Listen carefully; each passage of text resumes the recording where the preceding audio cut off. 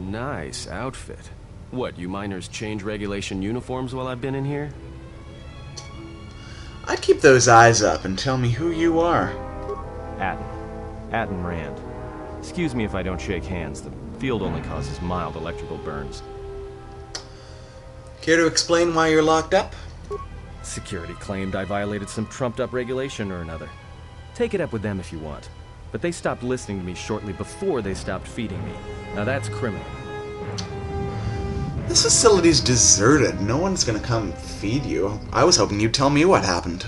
You mean before or after that Jedi showed up? Either way, it's a real short story. You see, this Jedi shows up, and you know what that means. Where there's one Jedi, the Republic will soon be crawling up your ion engine in no time. But the story gets better. See, some of the miners get it into their ferrocrete skulls that since the Jedi's unconscious, they can collect the bounty the exchange has posted for live Jedi. Well, what passes for the law here didn't like that idea. So the two groups started fighting. Then there was some big explosion. I was sitting here for a long time. Then you showed up in your underwear and things got a lot better. There's a bounty on captured Jedi. Why would there possibly be a bounty on Jedi? Don't know much about it. Maybe the exchange wants one as a trophy, or somebody's got something against Jedi and is looking to collect. Not many Jedi left. Wouldn't surprise me if the bounty's pretty high. Not many Jedi left. What happened to them? The ones that weren't killed in the Jedi Civil War ended up switching off the lightsabers long ago. Word is there's not even a Jedi Council anymore, but who knows? I had heard rumors of a war, but a war between Jedi? Yeah, Revan, Malak, and the Jedi that went to join them in the Mandalorian Wars. They turned against the other Jedi and had a scrap that almost laid waste to the galaxy. Where have you been? I've been, away since the Mandalorian Wars. Well, I wasn't there, but like all Sith, Revan and Malak turned on each other. After they turned on the Jedi, of course. The rumors I heard said Revan defeated Malak, then went to Korriban to unite the Sith against the Republic. Wait a minute. No. Wow, I read that wrong.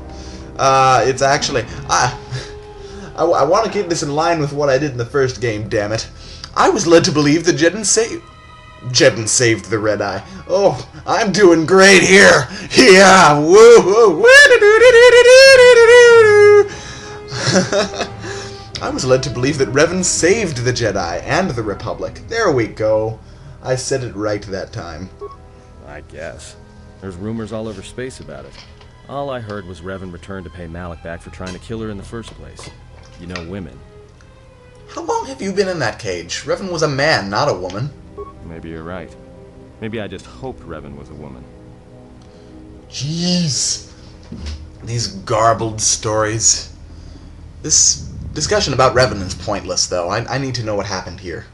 Look, not like your half-naked interrogation isn't a personal fantasy of mine, but... Hey, wait a minute. You're that Jedi the miners were talking about. Where is everybody? I don't know. This facility seems abandoned. I mean, stop playing dumb. You must have seen what happened. From my beautiful view in this security cage? Look, I heard some explosions, some emergency alarms, some toxic gas pouring out of the vents. Maybe none of them survived whatever happened. And if they're all gone... Look, hey, let me out and I can help you. I can. I've gotten out of trouble countless times. Well, tell me your plan and we can go from there. This facility isn't a military installation, which means we may have a chance. You shut down this cell security field and I can reroute the emergency system so we can get to the hangars.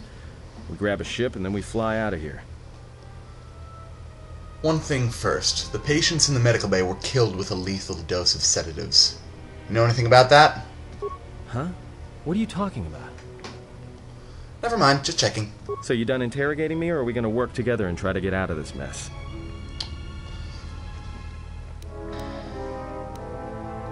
I'll switch off the cage, but if you try and run, I'll cut you down without a second thought. Just so we're clear. Great. Now to business.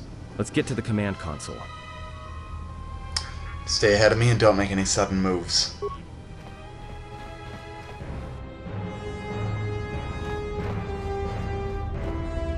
Alright, here we are. Now this console is set on automatic hail. You may have heard it when you came in.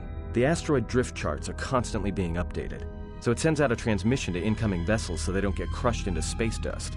The hail warns them to keep their distance until orbital drift charts are transmitted, and then provides docking instructions to incoming ships, usually freighters. Thing is, you can bounce that same transmission back to the comm here, and suddenly you've got access to the communication system from the inside. Pure Pazak. The console's ours. Now, all we need to do is reactivate the turbo lifts, cancel the emergency lockdown, and hey! Sounds like you're about to tell me something I don't want to hear. This system's been severed from the main hub, after it was locked down from remote. You can't even reroute the system, it's been cut clean. That wouldn't be standard procedure in an emergency lockdown. No. Someone tried to lock down this whole level tight, and leave us here. Trapped. Shit. There must be some way to end the lockdown from here. I doubt it. All we have is communications back. For all the good trying to shout in a vacuum will do us. Let's see if we can try and reach someone on the comm. Be my guest. Not much else we can do. The comm's all yours. Oh goodness! Epic music! As I did with the first game, I'm not going to tell you which path I'm going down, but this time I actually have decided beforehand what ending I'm going for. So, you can wait and see. You can try and persuade me all you want, but you ain't changing my mind. I know what I'm gonna do. Anyway, we've got administration logs here. Why the hell not? Let's listen to them.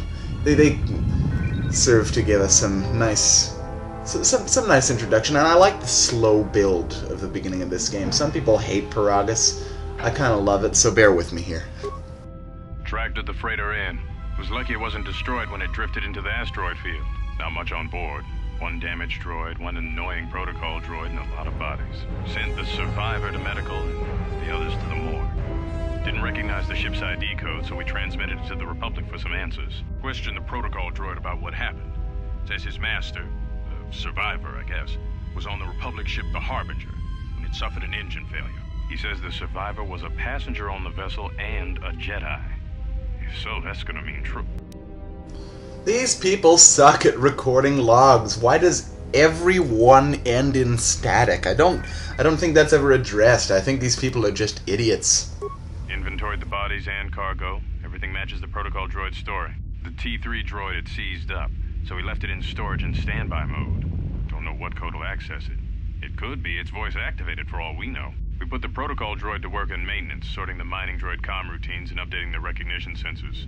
And to shut him up. When the survivor recovers, hopefully we can get him off this station before there's a... And it's always mid-word, too. Jeez. Trouble between the work shifts.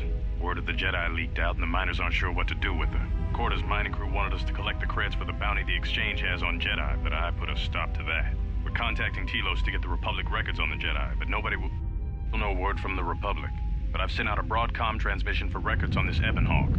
One of the miners said it used to be a smuggling vessel. Accidents are making the miners restless. The droid behavior course must be undergoing some kind of binary decay. 2 miners were drilled by a droid's mining laser, and those blasts in the ventilation tunnels nearly caused the whole facility to blow. Alright. And let's access the comm system. Trying to get to the dormitories, no response. What about Hangar Bay 25? As you access Hangar Bay 25, there is a series of low-pitched whistles and beeps. It sounds as if there is a utility droid on the other end. Hello? Hello? Can you read me? Can anyone read me?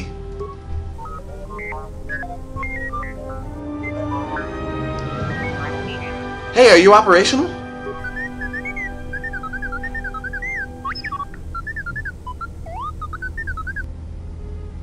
We're trapped up on the administration level. Can you unlock the turbo lifts?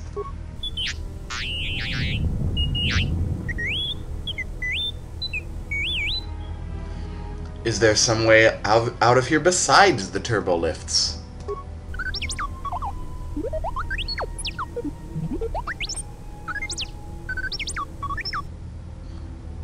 I'd rather risk it than be trapped up here.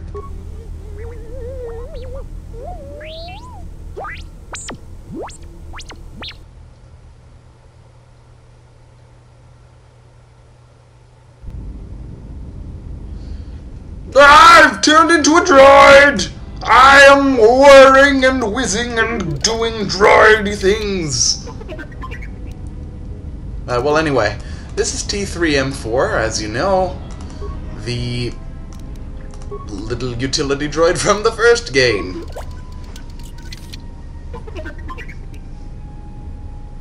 And we're getting just a ton of random crap. I am going to... I already have a laser equipped. But we do have some armor for the droid, and a deflector shield, and his shock arm. That's better than nothing.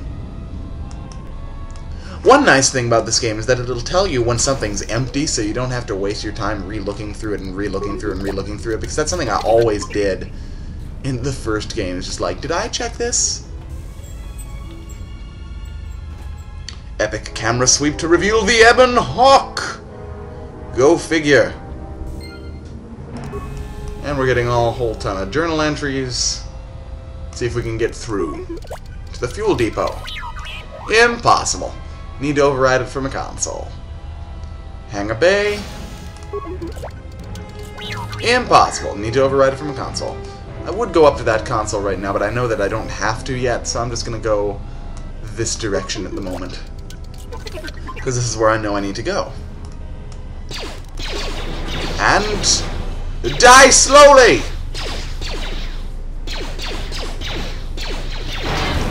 Thank you. Oh! Well, that one died pretty quickly.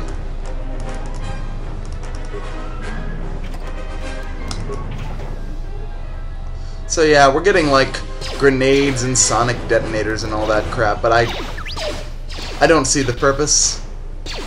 As has been said before, these things are ridiculously weak. They're mining droids Mark 1. And apparently the original Mark was not a very effective Mark. Whatever Mark even means in that, I don't know. Why Mark? Mark is a name. Buzz, buzz, whir, buzz, whir. Oh! And we get to go into the fuel depot. That's always good.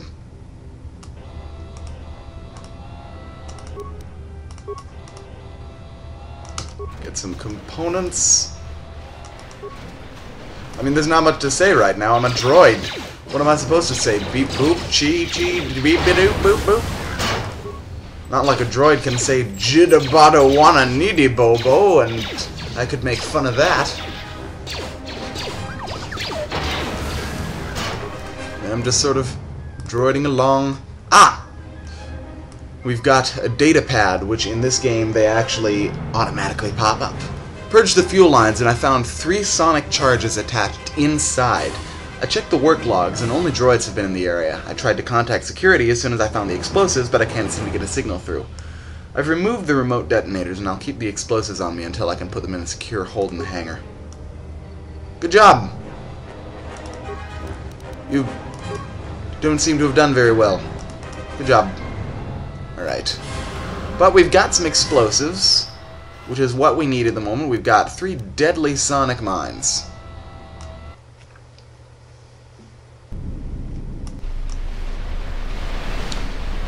And reinforcements have been called. With shields! No! Fortunately, there's still mining droid Mark 1, and they're still ridiculously easy to deal with. All you have to do is take down their shields. Let's give them a little bit of droid shock arm, actually, because that surpasses the shields. And the nice thing about that, only T3 can use it, but it's like a built-in upgrade, so you have unlimited uses. And it's actually pretty damn powerful. If you take a look at it, it uses unlimited. The victim suffers 1 to 6 points of damage for each of the attacking droid's levels to a maximum of 10 levels. So I'm level 3. I can do 3 to 18 points of damage with any hit from that. So that's pretty nice. I'm also going to equip a droid ion striker, since we all know that ion blasts are particularly powerful against droids, if not against anything else. Oh, but droids seem to be our main thing here. Now, here's one of the more annoying parts of the game. We've got these deadly sonic mines. I don't know why they decided that they had to make it deadly sonic mines, but that, on difficult, makes the check impossible to perform in order to open the door. And you're supposed to be able to open this door with those mines. That's the point. So anyway, we set the charge on normal difficulty, and the door is no longer sealed, and we put it back on difficult as if nothing happened. Because I'm a pro at this game and I don't need it on normal. Here's 3CFD, which is the droid that would have helped us had we actually done the stupid prologue. And this utility droid looks as if it has suffered irreparable damage. That's too bad. He helped us when we didn't see it.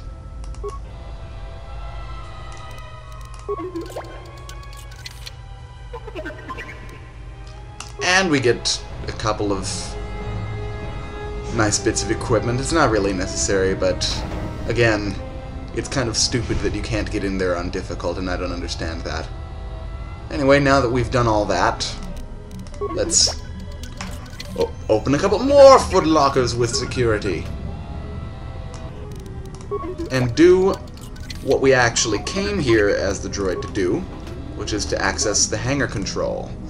Several parts have been removed from this console, and a laser drill has been used on a number of subsystems. Despite the sabotage, however, the console's basic functionality was intended to be restored quickly by replacing the missing parts. And I can do that, because I got parts. Actually, I think that was from the locked room. I think maybe you had to... I don't know. Don't ask me. Emergency control commands. Run a diagnostic. Access to the Paragus emergency subsystems has been rerouted to a fuel depot, blah blah blah, technobabble. Blah blah blah, more technobabble. Let's open the blast door to Hangar 25.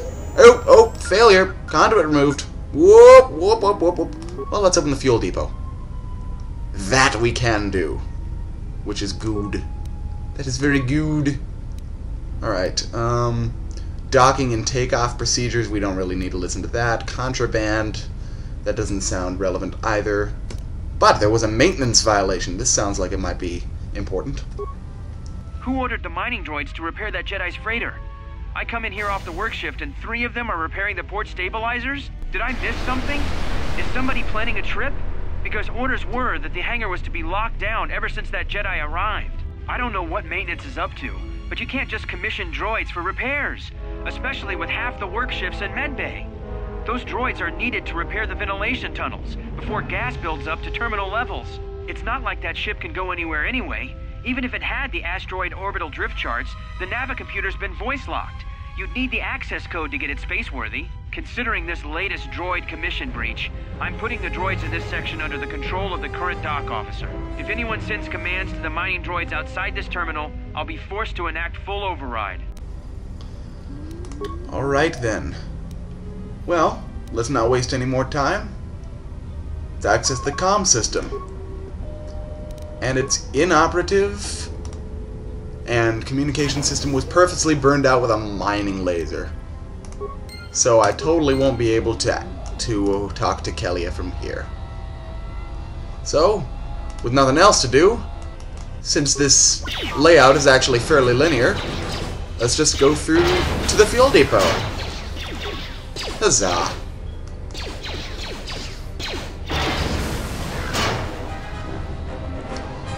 I'm T3. My master told me to do this. Die, heathen! Oh, the Ebon Hawk. I remember that. The ship that used to belong to the Dark Lord Revan himself. And then the Lord of Goodness Revan. He did a heel face turn. Or face heel turn. I don't remember what the term actually is. Anyway, let's not worry about TV tropes technicalities. Oh, let's try that again then. Okay. And back into the fuel depot. Looks like we have more force fields that we have no hope of getting through. Or, oh, excuse me, containment field. Is that the politically correct term? But we can contact the,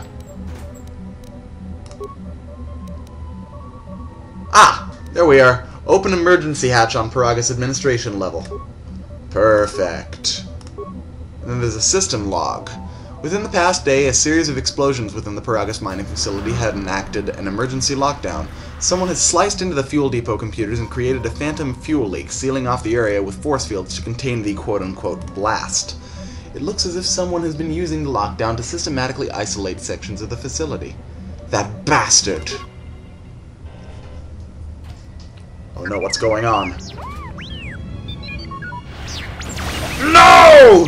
That you bastard! You killed T3! Bastard!